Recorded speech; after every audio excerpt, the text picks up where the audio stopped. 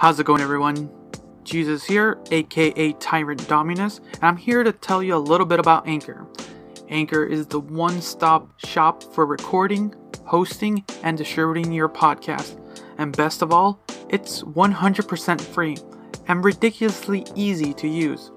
And now Anchor can match you with great sponsors who want to advertise on your podcast. That means you can get paid to podcast right away. In fact, that's what I'm doing right now by reading this ad. Honestly, Anchor is a very enjoyable platform to be on, listen on, and just a joy to be a part of this community. Anchor, come check us out.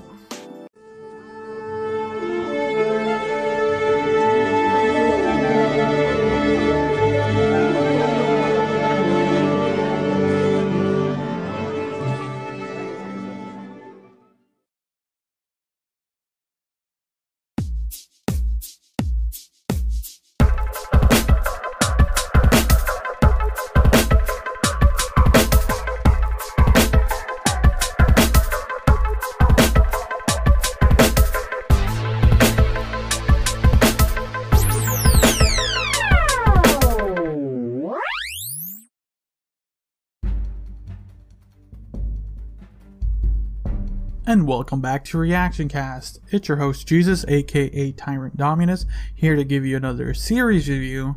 This time around, we're going to be talking about the anime The World's Finest Assassin Gets Reincarnated in Another World as an Aristocrat.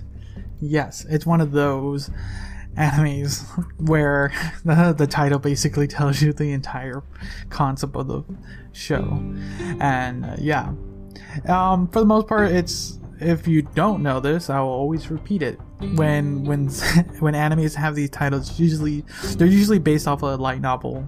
Where I'll be honest, a lot of people don't read like the synapses in the backs of books anymore. So people make it where the title is the synapse, so you get the plot of the story. Like, yes, an assassin becomes an aristocrat in his next life, and for sure, I have been reading the manga for this, so I'm gonna try to avoid comparing the two, but it's always interesting to see when it comes to like anime itself, when it's being adapted from the light novel or from a manga, see what they keep and then how they adapt it into a kind of an animated portrayal. So as far as the world's finest assassins gets, I'm just gonna call it the world's finest assassin. As far as this show is concerned, you get like I said, you get this like of renowned assassins from, I'm gonna say Earth. He's from Earth. Gets basically betrayed by the organization as he grew up as an assassin from a young age, and gets killed by the organization just because he's too pronoun. And at the end of his life, he's like, okay.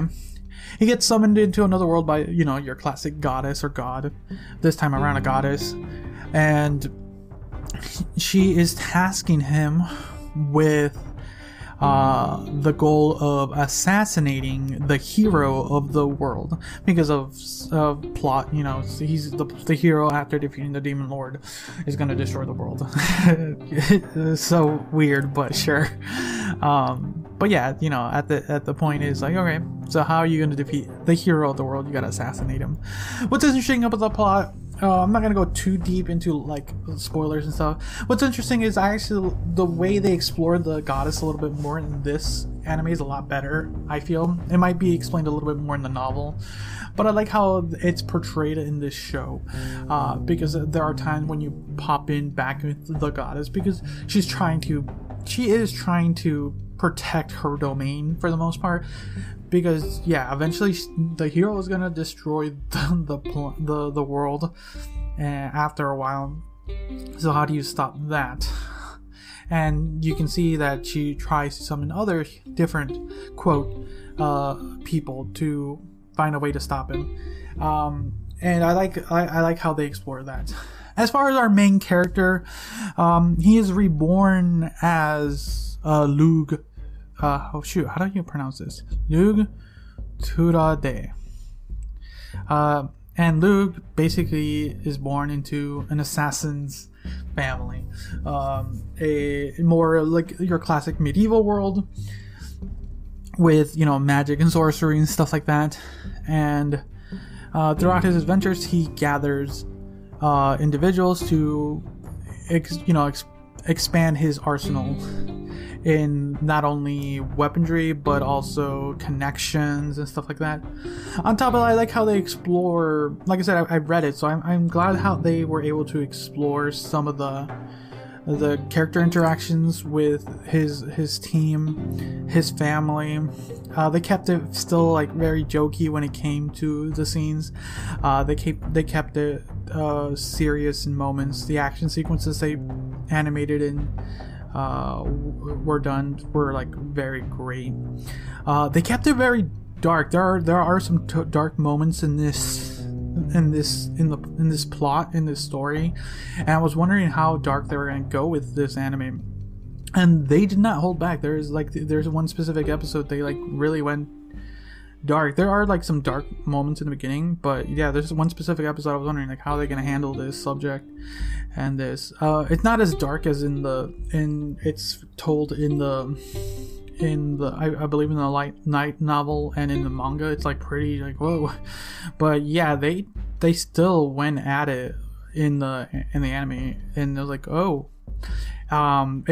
it didn't sour, right? But it does bring your gut down because of what the topic is, and like okay, and yeah, it's for sure just showcases more of what the world is, and how serious Luke is. But yeah, overall the show itself, it's only season 1, so you'll get more out of it. And I'm glad they did. And for what season 1 does for this show, for the world's finest assassin, I like how they did portray just kind of his like origin and what he's fighting for and stuff like that. And it does a good job with a lot of the like these like fun moments with him learning how to use magic, some of his like love interest, never going to like you get these classic like harem things, but it never delves too much into it for him, because he is like he's focused, and but they do joke around with things like that, and it's fun. And I'm glad they did do some fun scenes from the mangas and light novels, and they did it like very fun. But like I said, some of these like it's an assassin, so they didn't steer away from some of the death scenes, and like it was intense. But for sure, looking forward to more. It's only 12 episodes. Maybe could I use the 13th? I don't think so. It works for the stopping point for season 1. It worked for what it was. I don't think. I'm trying to think. Could there been another sequence in there from just the? I don't think so. For the amount of content they pulled from. Yeah, it works. Yeah, it works. There's there could have been a little bit more when he was learning some other trades. There could have been one more sequence in there, but it was more like it would have been more of an add-on. What is it called? A filler. Yeah, it would have just been a little bit more filler, a little bit more character development with other characters, but nothing too much, because I think the character development between his other 3 like partners in crime are more than enough in here. But yeah, it's a fun show for sure. So as far as, like I said, animation really well done. I think they used a little CG towards the end, but nothing too much where it was like jarring. Besides that, everything else was really well animated. Some of the fight sequences, like, very smooth. The art style they went with this is like who was the company that did this? Studio Silverlink and Studio Palette. Yeah, Silverlink and Palette. Okay, well, okay. I gotta look into what they did. But yeah, they did a good job. Like I like how they went. Was smooth and everything. Like I said, when it came to like these vibrant scenes, they did that. But when it get dark, yeah, they did a good job. The track in itself, yeah. Nothing more really to say. The intro and outro for this one, it was more than I thought it was gonna be. I did not expect the intro to be what it is. Just very, very like pumped. I think I've only listened to it twice, and I just kind of skipped after that. It wasn't really for me, but it didn't really jar me. The outro was very somber and stuff, so I think I only listened to that once, and maybe at the end of when I watched the finale of season 1. Besides that, yeah, no, it wasn't. There's certain ones that pop off, and these two did not pop off, but it didn't really negate from the show itself. It just those are my thoughts for the outro for season 1 of the show. Besides that, yeah, the plot itself and the way that the show is structured, and some might say that the flow of how the episodes are laid out are a bit jarring, but I don't think so. It works because you're bouncing between Luke's story, some of the some outside character stories, and then the story of the goddess.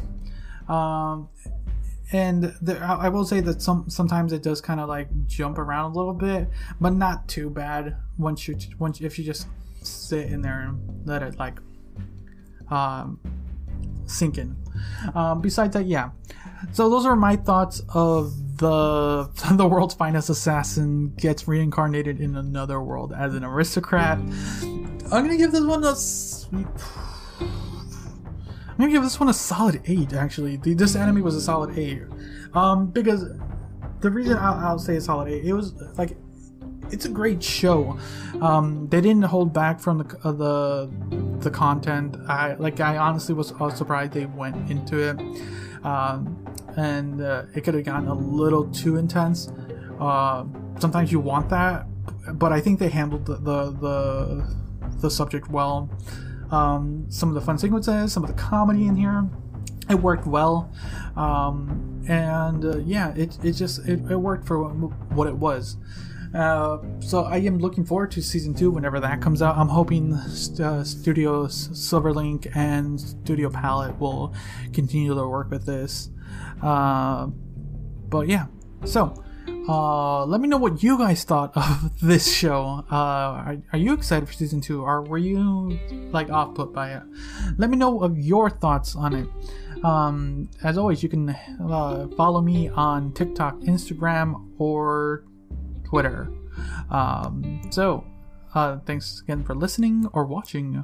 Until next time, see ya.